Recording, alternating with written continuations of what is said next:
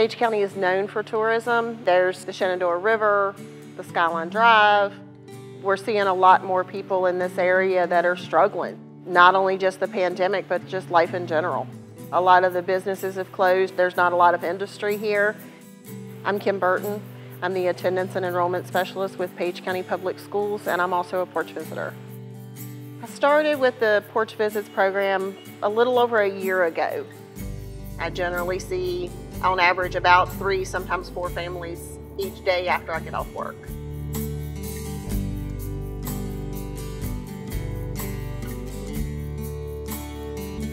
Being the attendance or truancy officer is not always the nicest of positions to hold, so this is my feel-good job.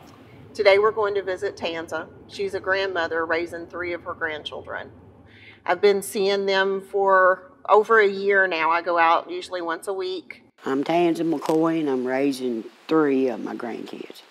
Their mom and dad wasn't doing the right things like they should have, and so I filed for custody for them.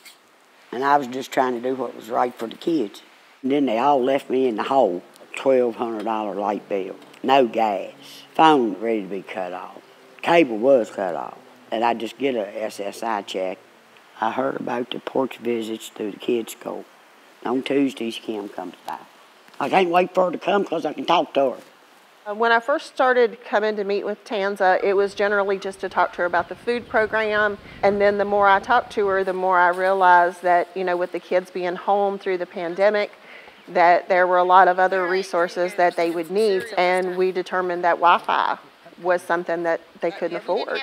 One of the kids didn't have Medicaid, so we started doing the research to figure out why they didn't have Medicaid. I helped her get the paperwork that she needed. She just advises me. It's good about the food and stuff too, because that does help a whole lot.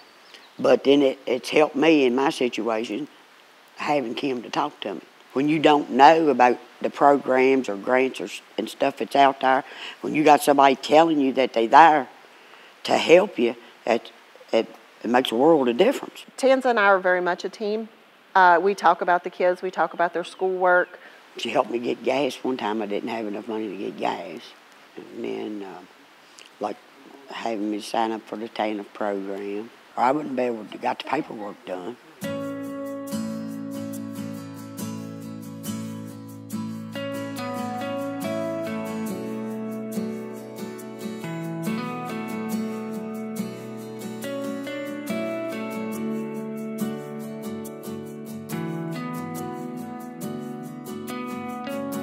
So when I first started doing Porch Visits with Tanza, it was a little more formal, but now it's just like I'm a visitor that just comes every week and hangs out for a while.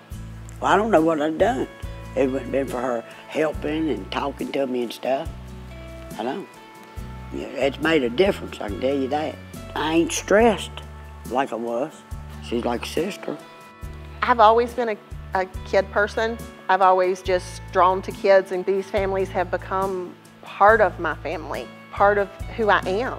I think about them, I get texts from them, I get pictures when the kids dress up for Halloween, I get invited, I get ball schedules. It shows that somebody cares about you and cares about the kids, and try to make sure that you got what you need, not just on Tuesday, but all the time.